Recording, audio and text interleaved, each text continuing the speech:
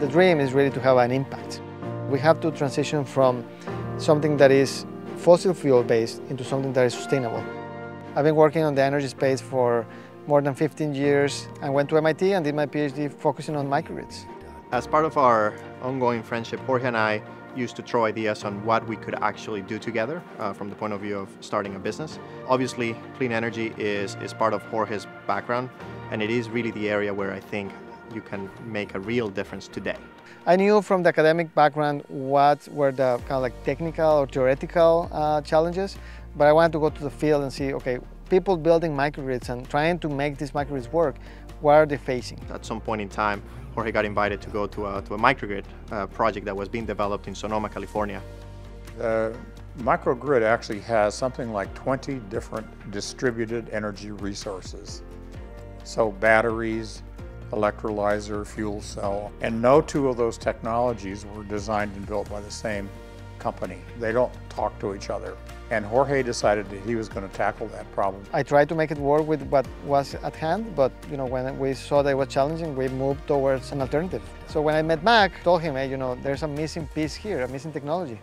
And he got very interested in that. And we began to work on what we now call Stone Edge Farm Estate, Vineyards and Winery, which is itself a microgrid as well. The technology was to decentralize the decision-making in the system, to make it simpler, to make it more natural, more organic, and he really liked the concept and encouraged us to build the technology and to create a company out of it. I see the grid evolving very quickly, much faster than what we thought when we first started the company. It has been the goal from the beginning to really overhaul the energy infrastructure of this country and hopefully the world soon into a more reliable, cleaner, and equitable system.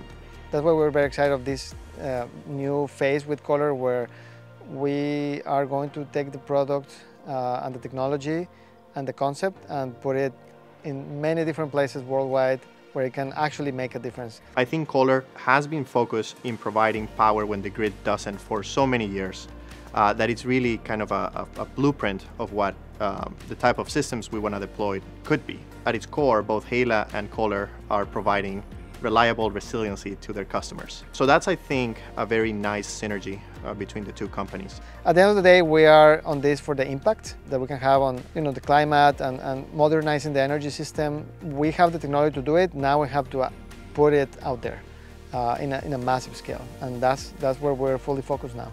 We want to see thousands and thousands of these devices everywhere. We could have a very large impact across the United States, across the world at large, creating a more reliable, cleaner and equitable grid. Building products and building technologies that can improve the world and people's lives is very engaging for me. Every morning I wake up and say, this is exciting. Let's see what we can get accomplished today.